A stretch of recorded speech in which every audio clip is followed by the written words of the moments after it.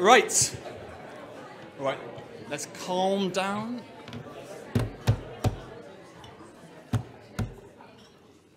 Ooh, that worked. Very good. This is the problem with giving people food. The energy levels revive. Start getting surly in the audience. Right. Okay. So we spent a lot of time this morning talking about the challenges of high growth, of low growth even, and high inequality, and the context in the 2020s within which the country will be trying to navigate those rather big challenges. As several people said this morning, obviously the objective here isn't to produce some charts, it's to try to force ourselves to think about what anyone should actually do about all of that. And that's our focus in this session this afternoon, and we've got a bit longer till 2:15 for this session, and then we're going to, having discussed what on earth the Conservative Party thinks an economic strategy for the 2020s might look like, we're going to have the same conversation about the Labour Party with Rachel Reeves, the Shadow Chancellor, in conversation with Stephanie Flanders at 2:15. So that is the plan. As I said this morning, go on Slido, put your questions in under #StagnationNation. Right, so the last two chapters of the book, which I know you all read during lunch, they cover what would a plausible economic strategy, not for any country, but specifically for the United Kingdom in the 2020s, look like. And then, would it make any difference? Right? What is the prize? Or should we all just like calm down and kind of get used to our stagnation? It's not that bad. We kind of have air conditioning-ish. So society can get through these difficult times. So that is the plan for this session today, to go through those two chapters. First of all, you're going to hear from Dan Tomlinson, a senior economist at the Resolution Foundation, giving you a quick summary of what is in those chapters. And then we've got a brilliant panel made up of some of the commissioners from the inquiry and some people working on the inquiry, and some people who have been encouraging people to think seriously about the UK economy for a while.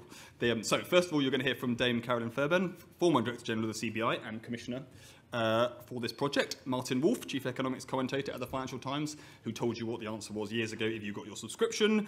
Then you're going to hear from Frances O'Grady, General Secretary of the Trade Unions Congress, until she disgracefully deserts us in, when, January? End of December. End of December, okay. But we've all got used to loss by then.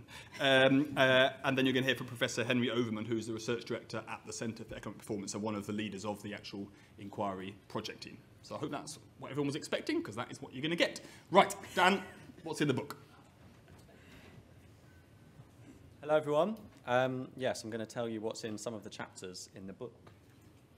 So, we need to get serious is the main message that comes from chapter 4 of the book, which you can leaf to, I'm sure, if you're here, or you can go on the PDF online if you can download it. It's very big to read as I'm going. But the big task is to end stagnation, which we're defining as low growth and high income inequality. And so ending those things is what we try and set a plausible economic strategy for the country. We try and provide the outlines of that in chapter 4, and I'm going to, in 15 minutes, try and run through both that and some optimism at the end as to what we could gain if we were to able to close the gap with some of our competitor countries in terms of income for households across the distribution. So getting serious, what does that look like? Well, to start with, it means being serious about sort of the fundamentals of our economy. I think some are unserious in saying that we're all about financial services, when actually financial services have fallen as a share of our exports over the past decade, from 12% to 9% between 2009 and 2019. And others, particularly here, I'm thinking of our politicians who are likely to say that we need to revive manufacturing, talk of the march of the makers in years gone by. And actually, when we talk to the public, as we've done as part of this project about this, people are much more realistic that our route to growth and prosperity and where the good jobs are is in the service sector and not in manufacturing, which is not where our strength lies. And it's also not where you get that many jobs, in part because it is so high. Because high value added manufacturing is high productivity, there's not many jobs in it. And our strength instead lies in services. And we are a services superpower as a country. It's not something that is discussed, nowhere near as much as people may discuss that Germany is a manufacturing superpower. And as this chart shows, we are the second largest exporter of services in the world. second only to America, exporting $400 billion of services in 2019. And what's really important to note here is that this specialism is persistent over time. It's very difficult to change, and it will cost a lot of money and investment to try and change it. 7 in 10 of the products that the UK was most specialised in 1989 were still in the top 10 in 2019. So this is really difficult to change. It's also a really broad-based specialism. It's not just about finance, as I was saying, but about the creative industries, ICT, and a range of professional and business services. Service economies are also on average richer than manufacturing ones, so this specialism isn't the thing that's holding us back as a country. And in fact, demand grew faster in our key export industries than in China's in the decade to 2019, while China's exports grew twice as fast as ours. So what does recognizing that we are an unusually service-led economy mean? Well, it means that you then move to thinking that actually a serious route to doing better as a services economy is to revive our big cities outside of London and make them a success, to make a success of being services dominated. You saw a version of this chart this morning from Greg, those of you who've been with us all day, where we just showed you the top bubbles, which are now coloured gold, but you can see here this is the productivity of different places in a selection of advanced economies, including the UK. And if you look at that big bubble around $74,000, you can see Manchester. Manchester is a lot less productive than London, and in fact all of England's big cities outside London have productivity below the national average, which is certainly not the same in France, where you can see Lyon and Toulouse there, closer to Paris, also very high productivity compared to Manchester. And then you can see Germany at the bottom here, Munich and Frankfurt, very highly productive cities. And improving the productivity of our cities outside London is also quite a good route to shared prosperity for a country like the UK that is geographically actually quite small. If you look at the OECD data, you can see that 69% of us live in cities or their hinterlands, compared to 56% of those in France and a much lower percentage in Italy. So we can get more bang for our buck as well, not just because of services and because services and agglomeration effects mean that we should focus on cities, but also because we're small, and if we can connect places to cities, then even more people can benefit from them. But we're not really serious about this either, to be honest, because we're not honest about the scale of investment that would be required to transform places like Manchester and Leeds and Birmingham. In one of the papers that we mentioned in the book and has been published as part of this, we show that halving Manchester's productivity gap with London, so its bubble moved up towards where Edinburgh is, would involve 500,000 extra workers in Manchester, an 11 percentage point increase in the graduate share, and tens of billions of pounds of investment. But investment is another thing that we are lacking. This has been discussed a lot today.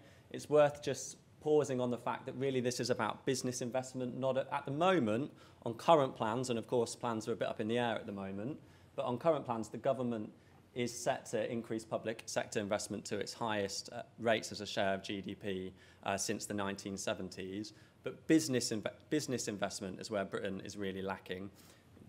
On the left-hand side here, we compare the UK to Germany, France and the US, where business investment is at 13% compared to 10% in the UK. And we've shown as part of our work that persistently low investment in the UK explains almost all of the gap in productivity between the UK and France. So there's a lot to be had from us getting better at investment, particularly in the private sector. We also are not serious about the right things when it comes to human capital investment either.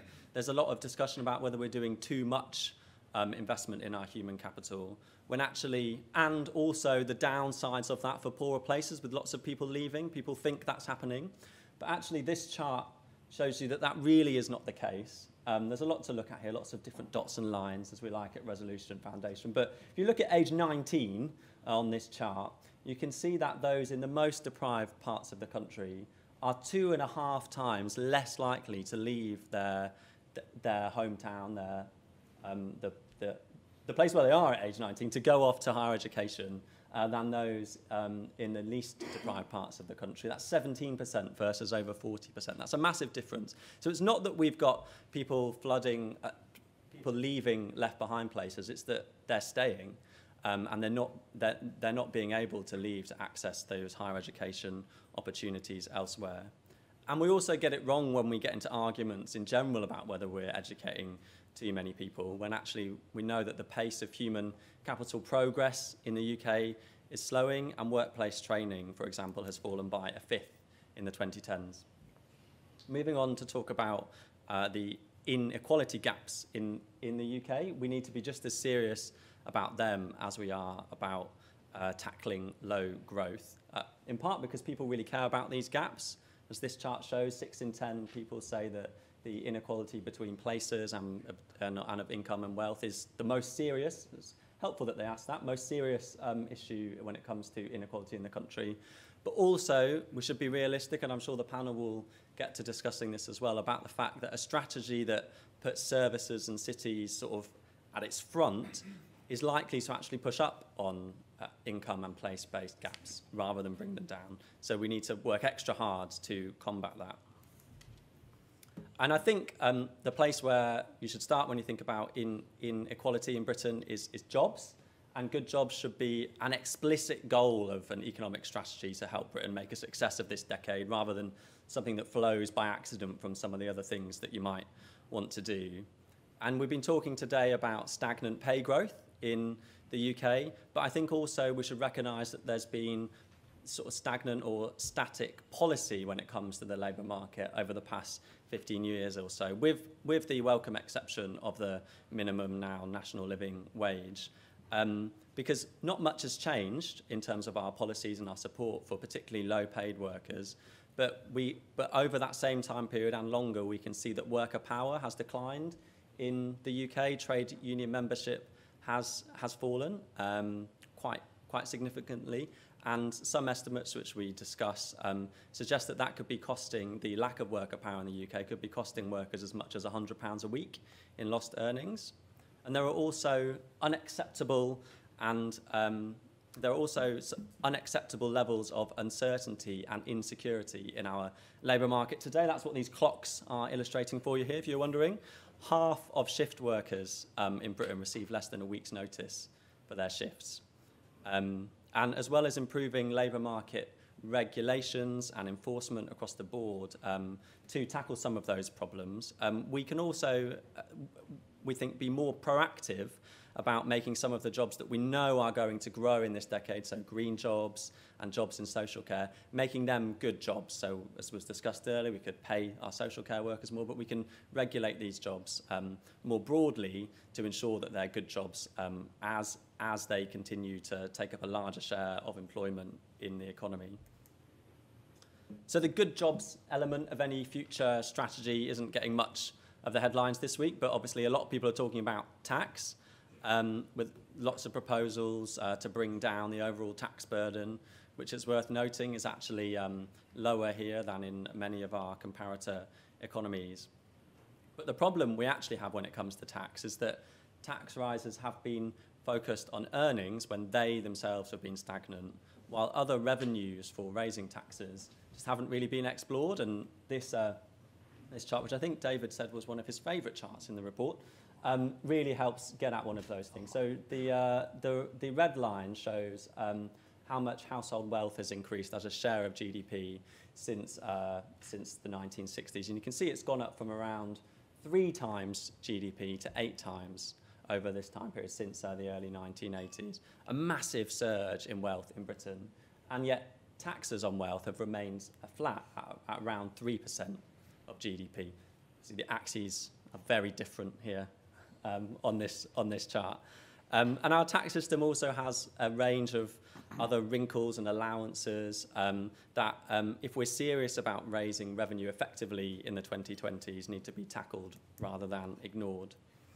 And before coming on to think about what could be achieved if we were to up our game in the way that we've been discussing today, I did want to talk about the welfare state, where I think, again, not being serious is something that we're seeing from some people this week in terms of focusing on people who are out of work and fretting about whether or not our benefit levels are too high and there's too many people having a nice time on benefits, when actually we know that there's very little in the way of a cushion from our benefit system when people lose their jobs.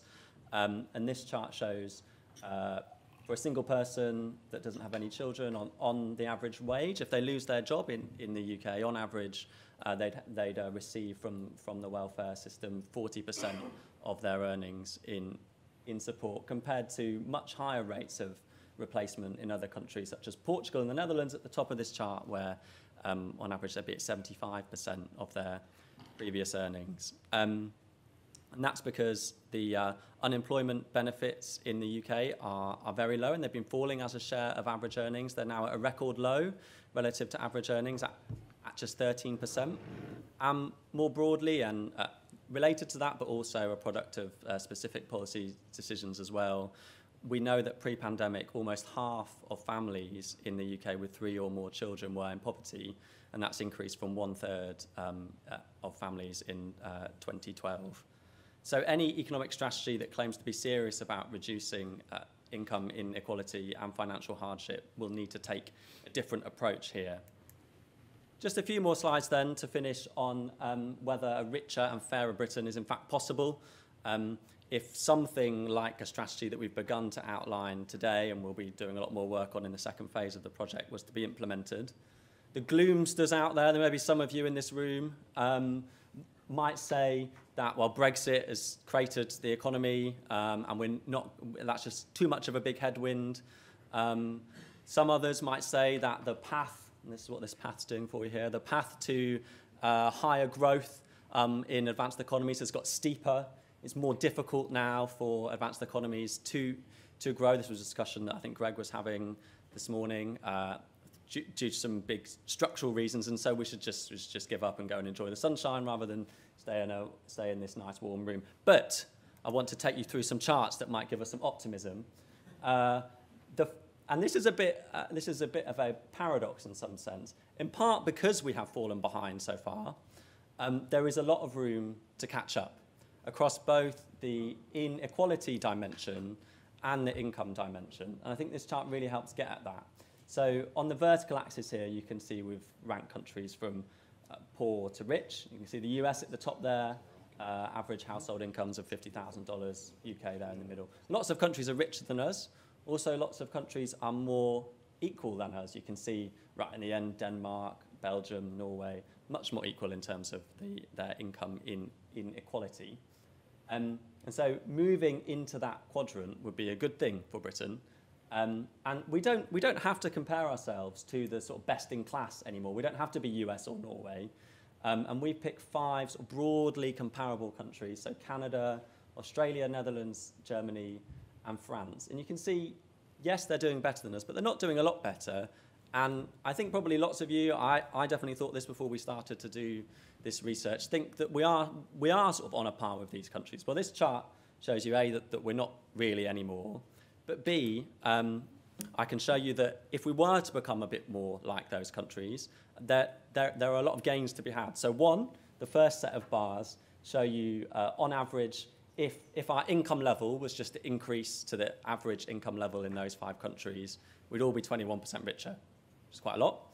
The second set of bars shows you what would happen if the UK's income shares, so the bottom 5th, middle, and the top 5th, were to be the same as the average in those 5 comparator countries. Because as you saw in the previous chart, these countries are all more equal than us. And on average, that would mean a 20% boost to incomes at the bottom, a boost in the middle, and a fall at the top. But if you combine both of those things, which the third set of bars does, it makes a really big difference. So there's a really quite striking difference between the UK and these countries that we think are similar to us. The lowest income households would be over 40% better off. Middle income households would be 30% better off, which equates to £8,800 a year. And so that is the size of the prize that is attainable if we were to make a success of renewing our economic strategy in this decade. Very good. Thank you very much, Dan.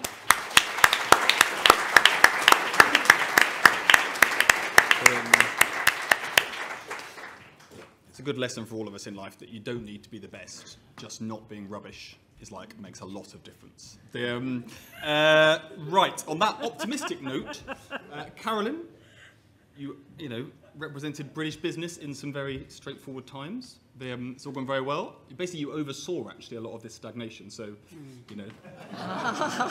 Thanks. I don't think you were on performance-related pay, but over to you.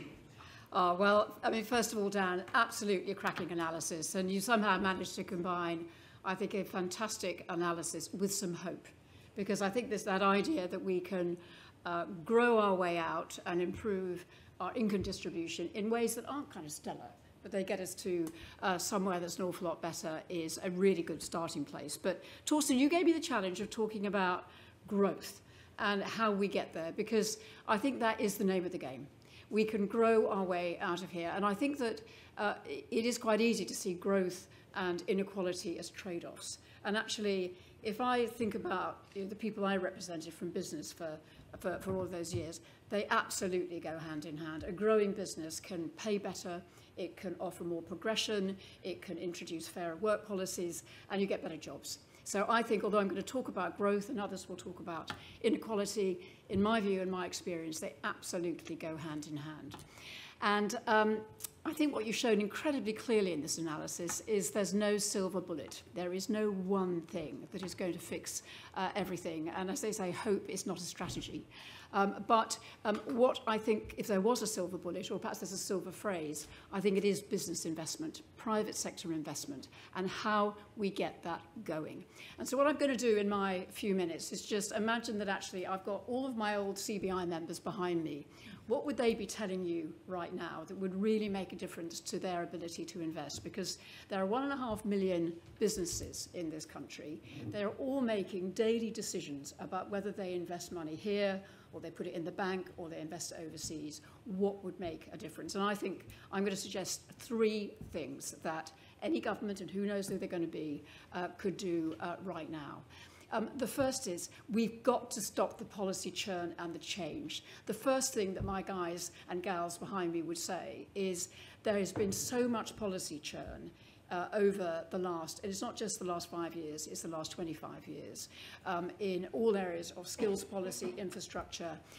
So when I was looking back at the training policy that the successive governments have had over the last 30 years, we were accused of not investing enough in training. I look back at policy, in 30 years there have been 29 government changes in skills policy. We had an industrial strategy council for, I think it was 18 months, and it was abolished. Greg Clark, who's come in as new Levelling Up Minister, he produced an industrial strategy that was this thick, that was thrown in the bin. Is he going to revive it? So if you're sitting there as a business, they said to me, day in, day out, tell us what the plan is, stick to it, and stop changing it every 5 minutes. And actually, as I began to think about it, one of the things that you say in the report, Torsten, is we can't just keep blaming the politicians. It's nice, it's easy, but actually, is there something structural in the UK that explains why we have such policy instability? And I've come to the view that there is. And I think one of the things that we don't have in this country is a proper structure of social partnership. We don't have a proper way of bringing workers, unions, business, other social partners into the policy debate. And actually, a lot of those peers that are growing faster than we are do.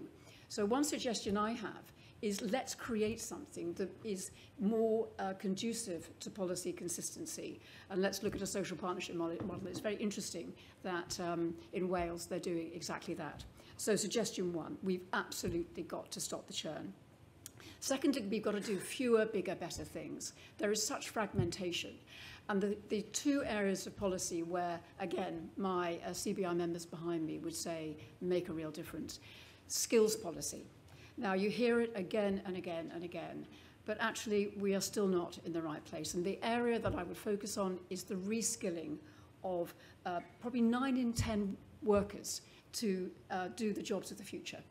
And that has, again, been subject to a lot of change. Damien Hines and Philip Hammond set up something, it bit the dust, but a consistent policy around reskilling for a digital net zero world. Net zero would be the second area where we need long-term policy. That's already been covered really well by Nick Stern this morning. But fewer, bigger, better strategies and skills would absolutely be at the heart of it. And the third area I would really focus on to sort of get that sort of big surge in investment would be restoring some of the openness in the British economy. So we've gone backwards. Coming out of the EU, it's done, we accept it, it's absolutely where we are, but it has closed our economy down, and we have not replaced that with new trade deals in any shape or form. So three things there. We must fix our relationship with the European Union. That is affecting trade. It is creating friction. It's about building relationships. It's about building new trade agreements. It's about solving Ireland. We also need to use our position at the WTO to get services trade deregulated. We are and can be an even greater services superpower. Use our new leverage. We've got a place at the table. Use it. And the third thing, I think, is resolving our incredibly difficult relationship with the emerging markets, China, India, the Middle East, in terms of how we align our values as a country with the need for trade. And it's difficult. You know, we care very much about human rights abuses in China. We care very much about human rights challenges in the Middle East. But we need to find a way of engaging and trading and building markets that we have lost in many ways through our decisions recently. So I think if you did those three things, and you did them with conviction and with seriousness, I do like that word, I think you could see a surge in investment and get that 9% of GDP or that 10% of GDP heading towards 13%. Those are the jobs of the future. Investment is the flywheel of the economy, and I think you could start to see the growth that we need. Very good. Thank you very much, Carolyn.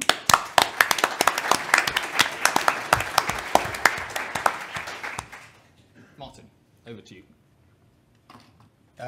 So first of all, it's a great pleasure to be here. I have to say, Torsten, you know, I basically think what we do as journalists is completely ludicrous, trying to sort out issues of immense importance in 800 words, but sorting out the future of British economy in 7 minutes is a challenge. You can do it. You can do it. I've got total confidence. So my, well, I have two introductory comments. First, the beautiful chart you had there convinced me that at least one of my columns, very old column, which most of you surely have never read, was actually right. It was probably my most controversial. It was not that the UK should become Singapore, but London should. That was very controversial, and clearly not in the direction of levelling up, rather getting out.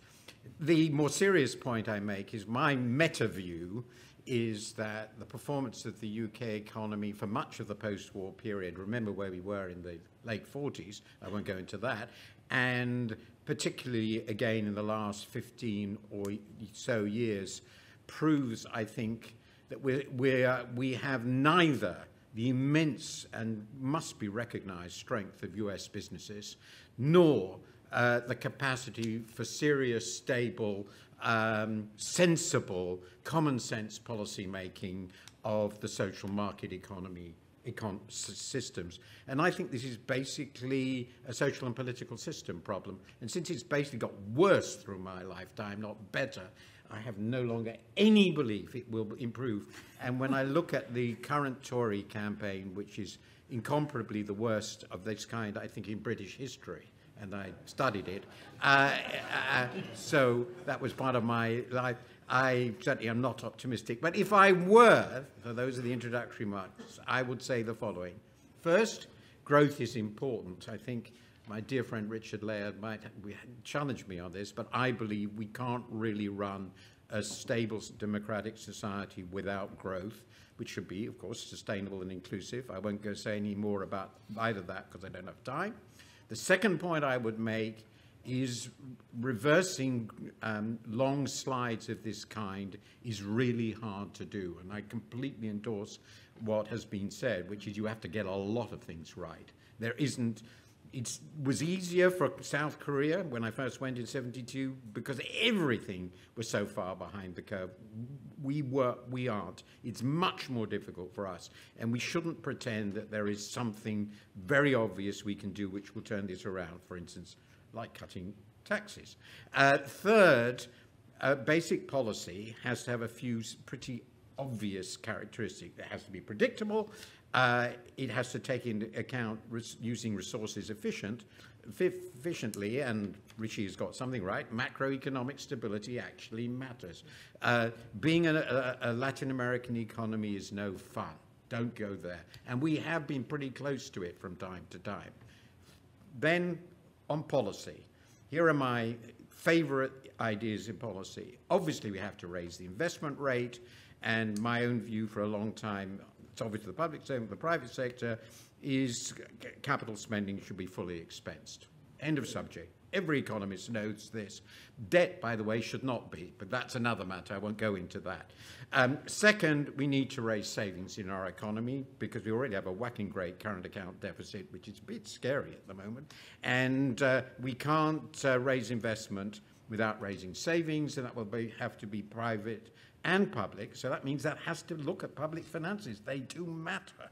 But we have to raise savings, and I think the obvious place to do that, apart from, is to look at our pension system.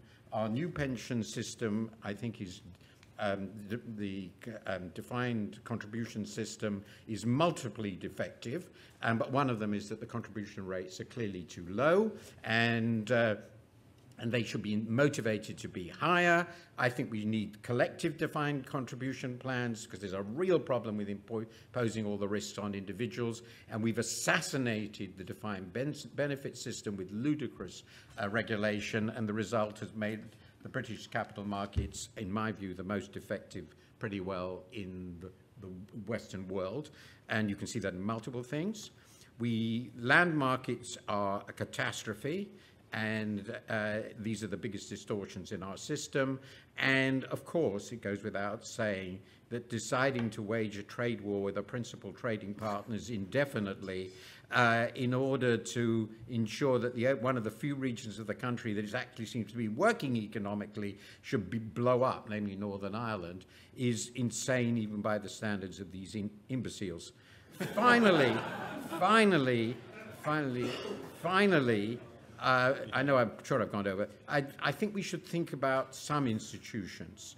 And I'll just focus on two aspects of this. The OBR was a very good institution.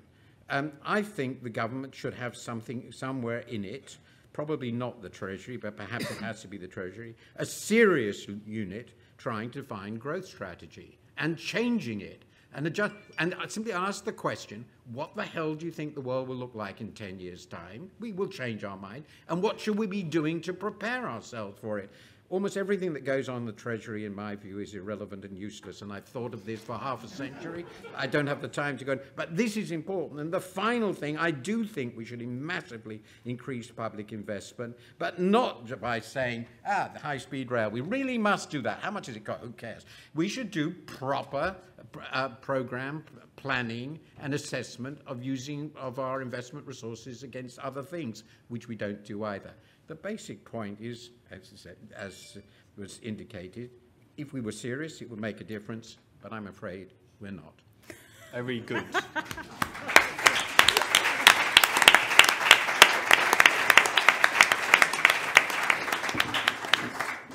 This is meant to be the uplifting session, I guess.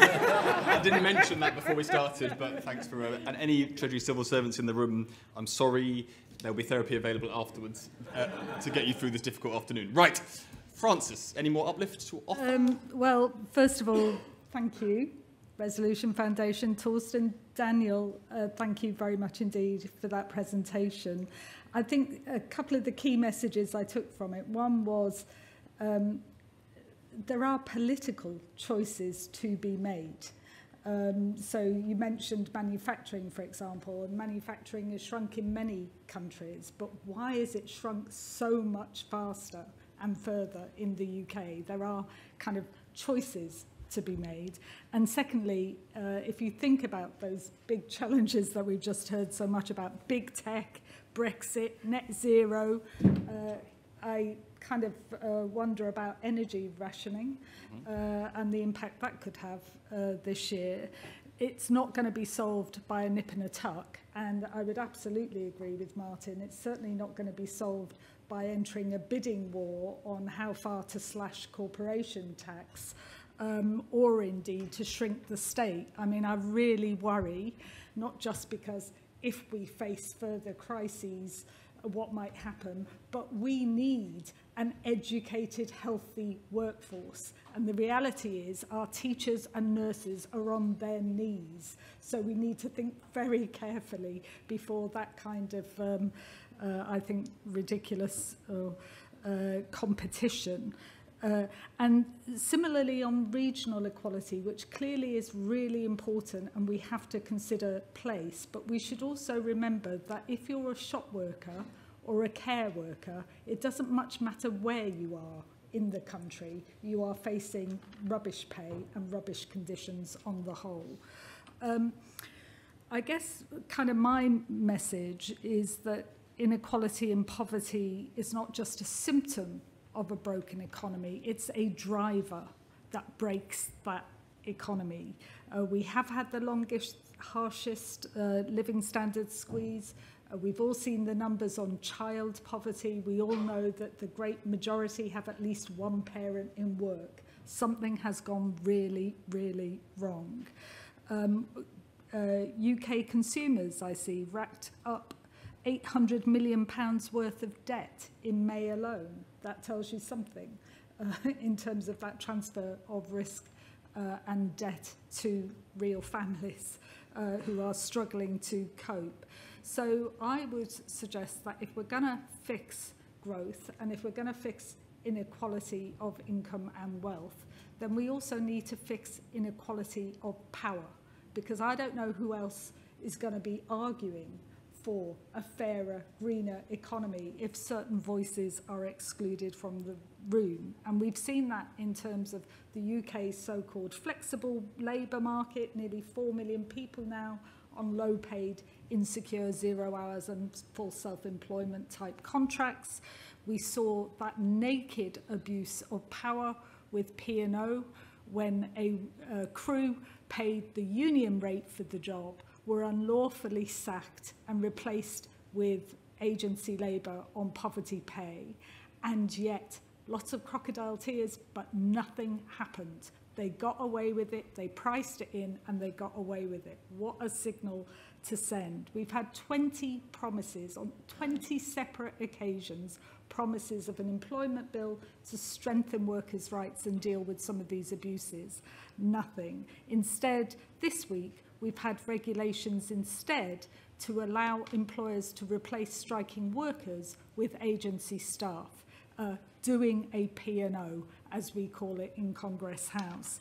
And of course, a threat from the Brexit Freedom Bill, so-called, to attack workers' EU-derived rights. And, you know, read my lips, working time is top of the list with those rights to paid holidays, breaks, and maximum working hours. So we could very well be going in the wrong direction unless we shift it.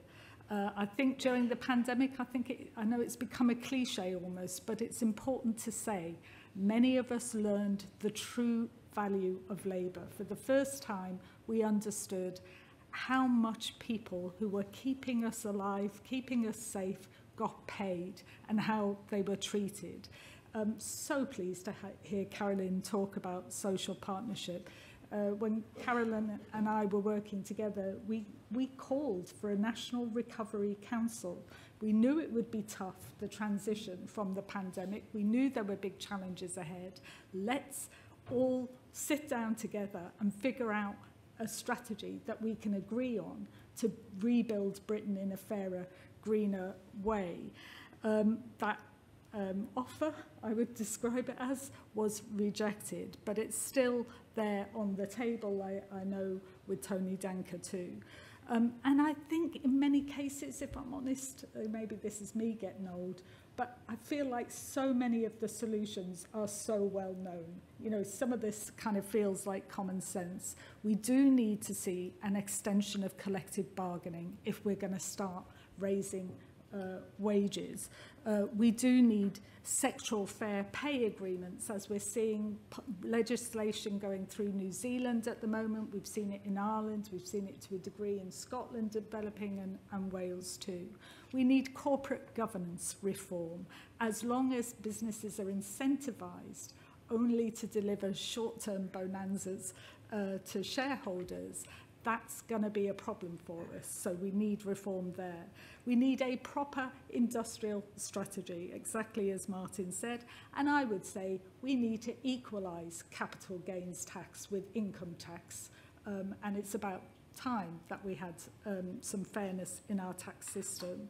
I think we do need to build that new consensus for the long term.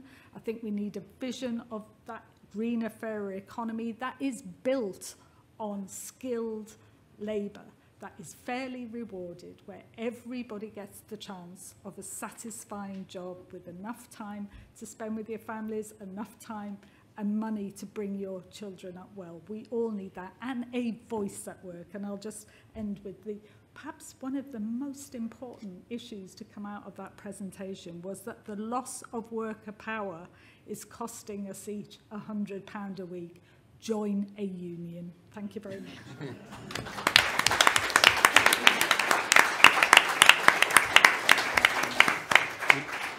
The country may not be consistent in its economic policy, but Francis is consistent that you should join a trade union.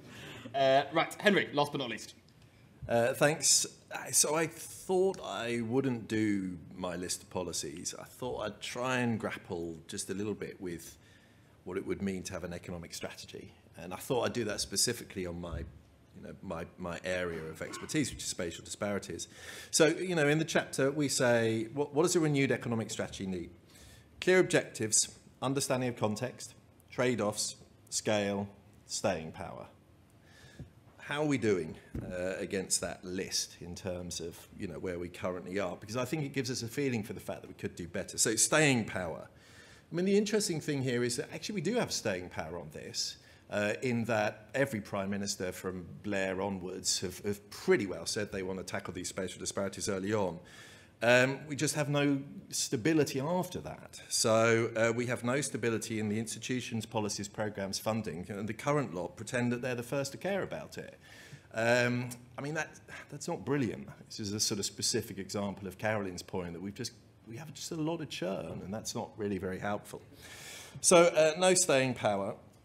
Do we have a good understanding of the context? I think it's improving, but I don't think we're realistic enough about what our services specialism implies for the extent of spatial disparities. A country like ours that has a strong services specialism will have large productivity disparities. There's very little we can do about that. I think we have been distracted by the overall extent of the disparities at the cost of not paying enough attention to what's going on with the second cities. I've been working with Manchester for 15, 20 years trying to make the case that, the crucial thing to narrowing these spatial disparities here is to get really serious about turning around what's happening in Manchester. Are we serious on scale? I think nowhere near. I mean, we've seen those numbers.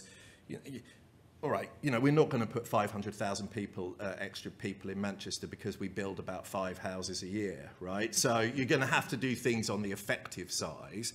All right, maybe that's possible, but then I don't think we're realistic at all about what would be needed on the graduate shares and the capital shares. 11 percentage point increase takes Manchester's graduate share to roughly what London's looks like, and the 30% increase in capital per worker that we estimate that you would need would take that to roughly London levels as well. And that is a huge amount of money just to fix one of our struggling economies. I don't see anything that is really serious about the scale of the challenge. I don't think we're serious really about the trade-offs. I was struck at the launch that even Andy, who I think did some interesting analysis in the white paper, dodged it by we really have got a trade-off. between national catch-up and narrowing those spatial disparities. I mean, you saw, London is 20-25% of the economy, and it sits way to the right of Paris. So if we want the UK as a whole to catch up, London's got to be part of the story. I don't think we should ignore the other 75%, but you've got to choose what you're doing. Now, I think you can have both if you make sensible decisions. Let's just leave that if there. I mean, some of the things that are being proposed, HS2 would be high on my list. Achieve probably neither of these things really for a large amount of money. I think you can have both, but you've definitely got to think about the speed with which you're going to achieve these two objectives. And we just need to be upfront about that. Now, I mentioned, Andy, people dodge this by saying there's good investment opportunities outside London. I mean, I will take that as given, but still the scale of the investment that we are talking about, at some point we're going to have to start being serious about that trade-off and where we want to be on it. And the final thing is clear objectives. I still don't know what levelling up is for. Look, it's a glib and easy thing to say as an academic, but we've had a white paper, and I'm only focusing on the economic sides of that now. I should sort of have a clear feeling for what it's doing, and I don't really understand if it is a vehicle for improving productivity or it's a vehicle for addressing our inequality problem. I don't know which of those it is, but what I will say is we need to get serious about which of those we're trying to achieve with these kind of policies, because if we go for okay, we need to offset London. Offsetting London means investing spatially concentrated in somewhere like Manchester, spreading around graduates, getting more graduates live in Manchester, etc. That is just no simple fix for poor households living in Manchester. I don't understand why we feel that trickle-down doesn't really work at the national level, but suddenly it works in spatial policy. The evidence is very clear. Happiness is lowest in London and poverty rates are highest. So, making Manchester more like London to deal with our productivity problem, it does bad stuff for poverty. So there you go, that's 7 minutes of just trying to be serious about the 5 criteria that we set out. Could we do better? I think clearly we could. Will we? I'll leave that to the panel to discuss. Thank you very much, I think.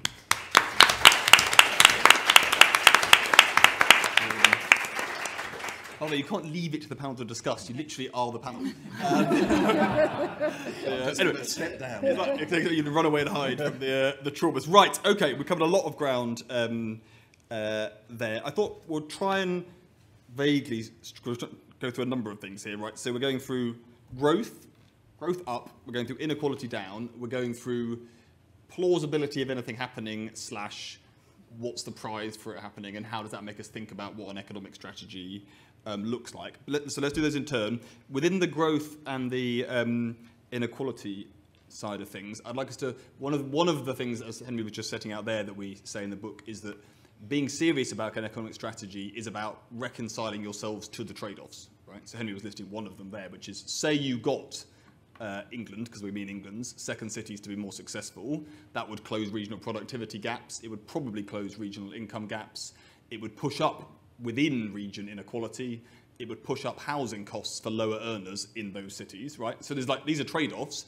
You can either pretend they don't exist, or you can kind of pay your money and take your choice. And a strategy only looks like the latter, and the former looks like what we're doing, basically. So on each of them, let's try to bring out the trade-offs, even when what we're trying to do in this project is to force ourselves to say, okay, we're not ignoring this downside, but we think we should do this anyway, broadly, okay? So let's go through those in turn. So on the nature of the UK economy, okay, where, as Dan points out, most conversations say the problem is we're bankers and we wish we were Germans, broadly.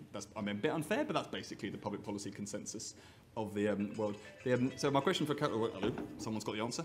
So my question from Carolyn is, why do we think we self-loathe? Wow. Not you, obviously. Hopefully not. But economically in society, what's the self-loathe? In Germany, everyone is like, do you have any idea how shit hot we are at this tool making? Whereas here we're like, oh, it's really awkward. It's really interesting, isn't it? Because I spent a lot of my career in the creative industries. Broadcasting, making programs, all of that. And it's very interesting. It was seen as kind of the decorative bit at any trade show. You know, they bring out a Dalek, and it was considered to be kind of eye candy for the economy. And then people suddenly woke up to the fact that this was a £100 billion sector.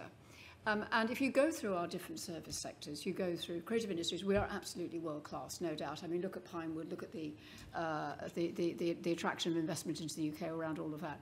But if you go through many other sectors, you go through architecture, you go through accountancy, you go through legal, we are absolutely fantastic. And the other thing I would say about those kinds of services is they are actually UK-wide.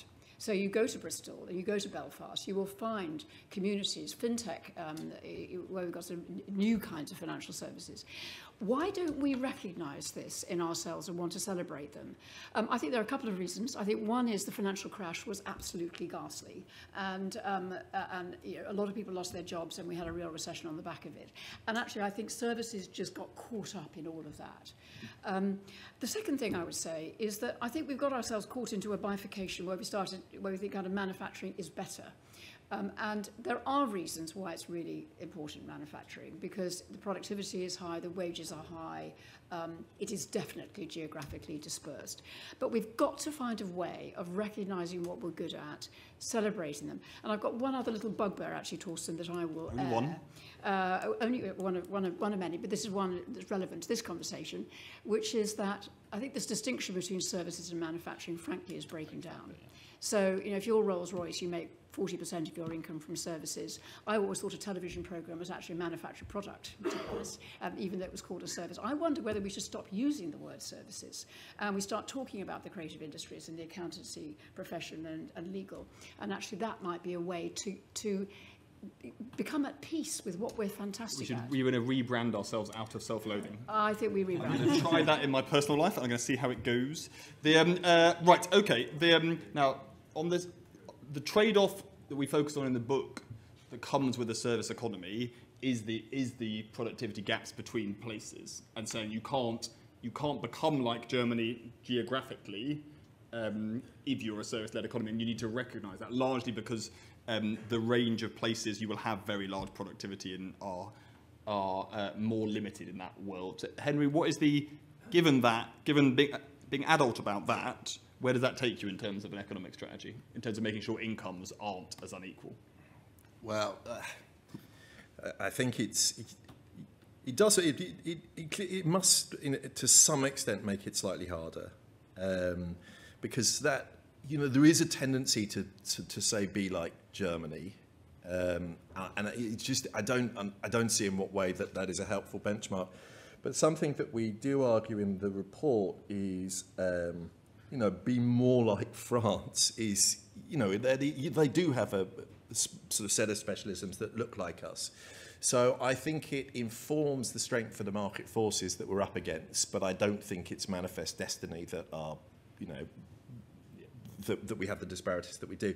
I think Can we just make that concrete? Because what we're really saying is there's no reason why loads of our large cities haven't made the transition to the post-deindustrialisation. Well, you know... Well, there are reasons, but it's not inevitable. I think this is, you know, whenever you have an interim report like this, I think there are reasons... I don't think all of our second cities need to be more. You know, I think we could do it. I don't think that we're going to get a global city in each region.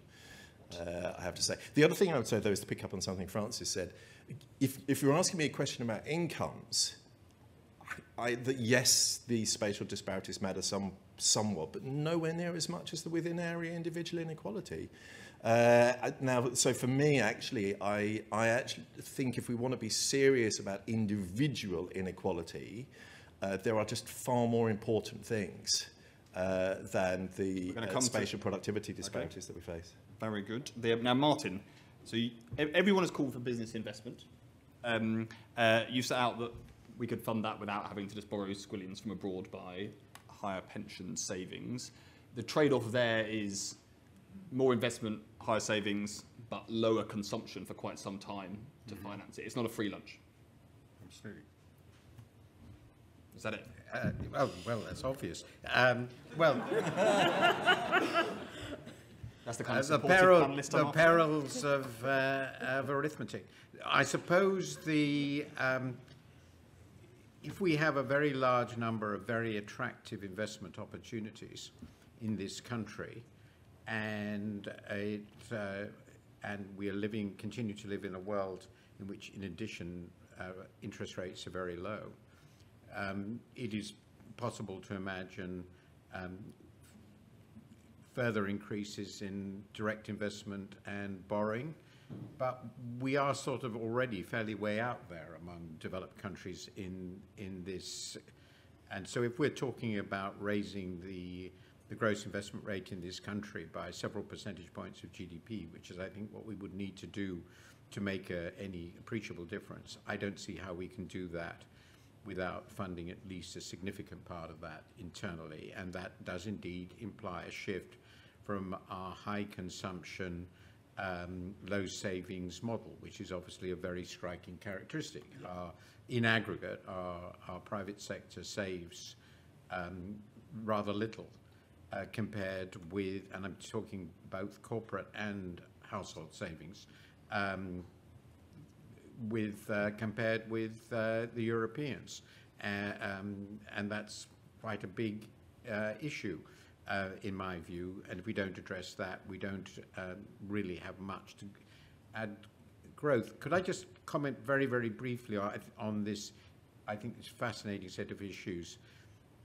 I suppose, like many economists, I've tended to compartmentalize the growth challenge from the distributional challenge, because it's really hard to do them both together unless you happen to be in that stage of development where labor-intensive growth is natural, I mean, it's really hard without having a commitment to a significantly more funded tax distribution system than we've ever been prepared to contemplate. And we've been, of course, spectacularly dishonest about that. So I do think that we have to separate these to some degree, and that fits in with the second point, lots of others.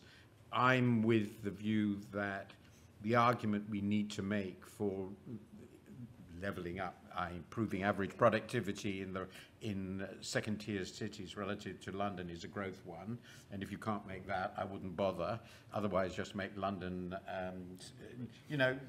just get rid of all the green belt malarkey and all the rest, and just have a proper city here, of about 40 million people, like Tokyo, the Tokyo region. We could do that, and everybody else, the rest of the country would be nice and beautiful and green. But I mean, that will be the efficient thing to do. Now, I don't want to suggest that, but I think growth is what we have to go for here, and not regard that as a distributional issue. And final twist, I'm very sorry, but I have this theory which I've never written, and since Francis is here, I'm going to try.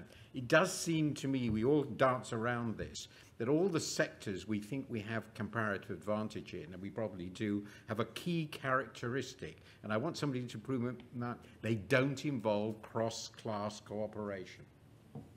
I'm the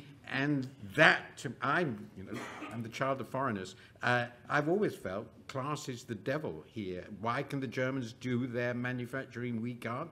Because basically, people in German businesses, major manufacturing businesses, trust one another, really trust one another, and they don't here. Right. Worth pointing out that Ernie Bevin, a British trade unionist, was at least co-architect of that system. But he never managed to create it here. He never tried. Well, that's even more interesting. One of the things I more interesting because they like the class war. Right, one second. Before we get into the class war. Wait. We are not doing 1940s class war. That's next week's seminar. There's like a specialist podcast for that kind of stuff. We agree too much. Right. We have to have an argument. Yeah, okay. Well, I'm all for an argument, just not about the 1940s. Right now, I want to bring up a question. Francis, you can take this one. So this is you can use a class war answer if you must. If I can make the IT work. Which is basically, I'll read it out. So Toby asks, right, what are the impediments to the kind of social partnership you two massive lefty hippies are advocating? And if the government won't let you do it, why don't you just get on with it anyway, is the slightly kind of provocative question. Francis, why haven't we done it? I think in many ways through the pandemic we did. And that meant we didn't always agree by any stretch, but we disagreed well. And where we did agree, I think it packed a powerful punch with a government that was, frankly, if I'm honest, I think was desperate for ideas and solutions. So there was an openness that perhaps, certainly in our case, isn't there now. But what are the impediments? I mean, I think, where you see it's done successfully, there is proper architecture. Exactly. Government does have convening power. And whilst I think there is a lot that we can get on with and do get on with and do agree on, the voluntary approach is never going to cut it for us, because there are always some guys who are looking to undercut the decent guys. So you either have a level playing field, for example, sectoral fair pay agreements that cover whole sectors, starting, we've suggested, with social care, so that we could begin to raise that level playing field together. Okay. Or you don't. Right. So let's move on slightly to more directly into the inequality space. Okay. So one of the arguments in the paper is that normally people talk about hard-headedness. They find that language easier in the growth space. And the argument is they should apply it in the same way to the inequality space, because basically people talk a decent game about doing something about inequality, but we haven't done a very good job. Firms say they're going to do their ESG stuff. It doesn't make much difference while they still aren't giving their workers good notice periods for their shifts, as Dan illustrated powerfully earlier. We've made big progress, as we were discussing in the first session, on the gap between the middle and the bottom in terms of hourly earnings, but not enough in terms of weekly pay at the bottom, and we haven't done much about, particularly amongst men, the top basically running away. So Francis, what does getting serious on inequality look like? Not all of it. Don't do the whole answer. That was a stupid question. Well, give us something that would be serious. I mean, I find it fascinating the way that the middle and low-income workers are being forced together, and I think we're seeing that played out actually in some of the industrial relations that we're witnessing currently. And some of the gender aspects of that, by the way, because despite sometimes the media coverage, your average striker in Britain today is a middle-aged woman, which again doesn't always come through. But clearly we've had this problem of rich men at the top, to put it crudely, breaking away and distorting, even our averages. When we talk about averages, it does now make a difference what's happening at the top. So that's where I come back to the issue of power, because I think that does matter and doesn't get talked about enough. There are structural things we need to change. There are structural proposals we're making in terms of the welfare state, the labour market, and so on. But there's also an issue about whose voice gets heard. But we have, a less charitable way of putting it is that we've had an investment strike for many, many years in this country that's done far more damage, frankly, than even the most right-wing newspaper would try to describe about any workers' strike. And that's where I also come back to corporate governance. It's not a very glamorous subject always, but I actually think who writes the rules and what those rules say is really, really important for how companies behave. Let's bring up a poll question while people in the room want to ask questions, get their hands up, and we can get some microphones to you. So here's the question. I'll ask the panel as we go. Right, so we've talked about what a plausible approach to this might look like in much more detail in the book. Read it. Do we as a country actually want to do it, or are we basically fine with the status quo? And because we're reasonable people, we provide another option, which is if you don't want to get totally depressive, then maybe we would be in future, basically. And by that we mean, on this question, we really mean the book basically says there are plausible strategies. They're not easy. It's politically difficult, it's substantively difficult, it involves more change, there's some losers. So, Carolyn, do we want to do it or not while everyone votes? And people get your hands up in the room if you want to ask a question. We've got loads. Yes, no, or not right now? And not, I don't mean today, like this decade. Not right now. Certainly not a yes. It's between the no and not right now, but we've got to change that. Okay. So not right now, but we have to change it. Okay. Martin? No. Excellent. Thank you. Francis? People do, yes. Oh, I see what you did there. Henry? Yeah, I'm going not right now. Okay, well, I'm going just to perk everyone up a little bit.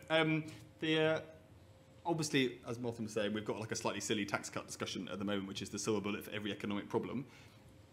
But one thing the leadership election is doing is people saying the status quo isn't okay about a government they've been in. Right? The opposition's saying the status quo is not okay. Rachel Reeves is coming in a bit.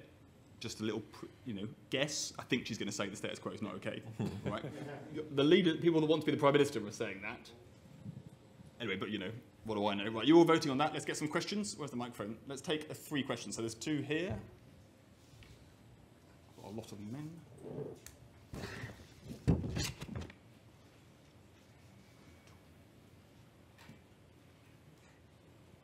Isn't there a connection between the abysmal levels of investment by industry and the retreat of pension funds and insurance companies from investing in industry? We've got 4 trillion sitting around in these things doing, to first approximation, nothing. And if something could be done to get them investing into industry in general and high growth industry in particular, wouldn't that make a big difference to both sides of the equation, the savings and the investment? Okay, you're going to make Martin very happy. Question. Hi, John McDonough from Recro Consulting, which is an employability and recruitment solutions business. I want to join a couple of dots up and give you a silver bullet with a question. And talking about the hope and also the cause and resolution, which I think Linda talked about earlier. I think it was 2010 when Islington Council did the Fairness Commission, and they had a book called The Spirit Level in terms of why equality matters to everybody, which has got graphs quite like you guys. And Islington tried, but then it got difficult and nothing really happened. And I think, whether we like it or not, the public sector owns a lot of this, but they get stuck. And as soon as it gets difficult, the navel becomes very interesting and they just go into denial or whatever else. And we've got to change that thinking and behaviour. But who leads that? Because Whitehall is full of resistance. PM show aside at the moment, if we think a minister's going to come in and sort that out, they can't do it. To the question, sir, because I'm going to run out of time. Shift the intent. Who presses go? Who presses go? Good to question. shift the intent and get action. Very good. And there's a question just here. So actually, I'm going to take a question from over there as well. Just Louise, go around to the side because I'd like to take one from the woman. Life's not about being first, Rachel. Let's have the question. No, it's about being in the middle, right? That's right. Yeah. So just a quick question about one thing that you mentioned and one thing that you didn't, both of which actually this government has talked about. So the first is devolution. You talked a lot about policy churn. We're a very centralised country with a very centralised department running that centralised country. How much of a difference does it make? And the one you didn't seem to mention, which I'm a little surprised given David is in the room, is R&D and innovation, which, if you look at the last 40, 50 years, it feels like the economy's changed quite a lot because stuff got invented. We do reasonably well at this. Why wasn't it on the list? Yeah, good. Right, let's take those in turn. So, Martin, on financing of that investment, let's combine that question with one from Pauline online, which basically says, Martin, could you please develop on why you believe shouldn't be our debt reliance is a problem, basically? There are so many dimensions of this, so I'll just can't possibly get through in the time available. So let me focus on a distinction in relationship to pension funds between what I might think of as the stock problem and the flow problem. We have decided essentially to impose a set of regulations which has led to and the characteristic of it is that corporations had to guarantee effectively their ability to pay pensions in all circumstances. And given the nature of the promise, that couldn't be done. It can't be done anyway, but the only plausible way you can do that, close to a guarantee, is to go into bonds. And once you're in that world, all pension promises become unaffordable. You therefore close your pensions. They become closed-end funds. Because the returns are lower. Because, exactly.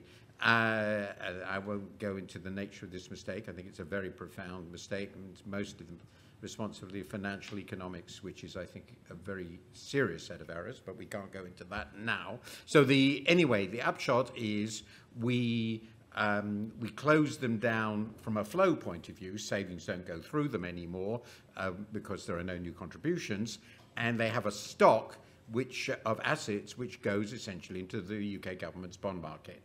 And that's the end of the pension industry. And we can't change that without completely and utterly changing all our regulations. Completely, totally.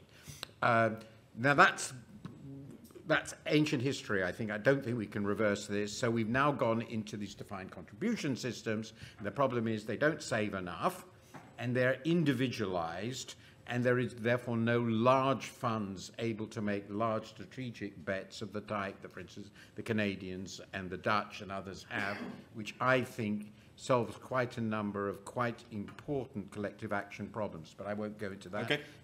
And so, in essence, what I'm saying is we have to rethink again. Adair did quite a nice job 20 years ago, but we have to rethink again what we want from our long-term savings system. It's unbelievably important, and I think we've ossified our capital markets as a byproduct of these very serious policy mistakes, which, by the way, when they happened, nobody was aware or thought about the consequences, and go back about 30 years. Why didn't I mention R&D? It was one of my points, but Torsten already thought I was talking too long. I did. So let's wrap up. I would not too long. Just yes, too long. Right. Okay. Quickly, Carolyn. Who needs to do the doing? So, like, Whitehall's not going to sort it out. We've got some politician pessimism. Where's the doing going to happen? I think that the business community can do quite a lot of doing, but frankly, we've got to create the felt need for change. And that's a lot of what this is about. I think this is a moment in time where we've got to say enough is enough, and that's how we can get the change. On the R&D point, I have to say I think it's actually an example of where you have got quite a lot of cross-party consensus now about public sector investment. It's about how you get the private sector to crowd in now. Very good. Right, now, Francis, last one to you. Centralisation, is that the problem? We wouldn't, maybe all the policy churn people have talked about here, how much is the centralisation means there's not enough grit in the oyster to stopping people kind of moving things 100 degrees at a time. You can't do it, 90 degrees. I'm all in favour of that. However, I have to say politically, I think we're at a point where somebody somewhere is going to have to start thinking about what binds the UK together. I've always felt there was a risk following Brexit that, you know, this great victory for the UK could end up rebranding as EW, England and Wales, and it's just a matter of time. But, you know, that kind of appetite for more local involvement, for people to listen, to be able to get a grip on what needs to be done, I can see all that and have a lot of sympathy for it. Just one point on R&D. If we are in this predominantly service economy, can we please remember that a lot of this comes back to people? And when you've got an HE sector that is currently engaged in real conflict because of pay for sure, but also pensions and insecure contracts, that damages us all. All the academics are nodding. Give us our pensions, they're saying. Right, okay, I'm going to wrap us up with the results of that poll from everybody, and then we're going to hear how the Labour Party is going to solve all of it in a second. Right, you're a bunch of pessimists, basically. Thanks a lot, people. Look, I think you need to perk up a bit. Because it's definitely not automatic that countries turn around their stagnation. But we should have taken from the back end of Dan's presentation that we don't need to transform ourselves. We just need to start doing a bit better. Year on, it's a hard task. It isn't a silver bullet. It doesn't happen like all in one go. But doing a bit better will make a massive difference, and particularly make a massive difference to low and middle-income households. So perk up, everyone. And on that note, can you thank the panel?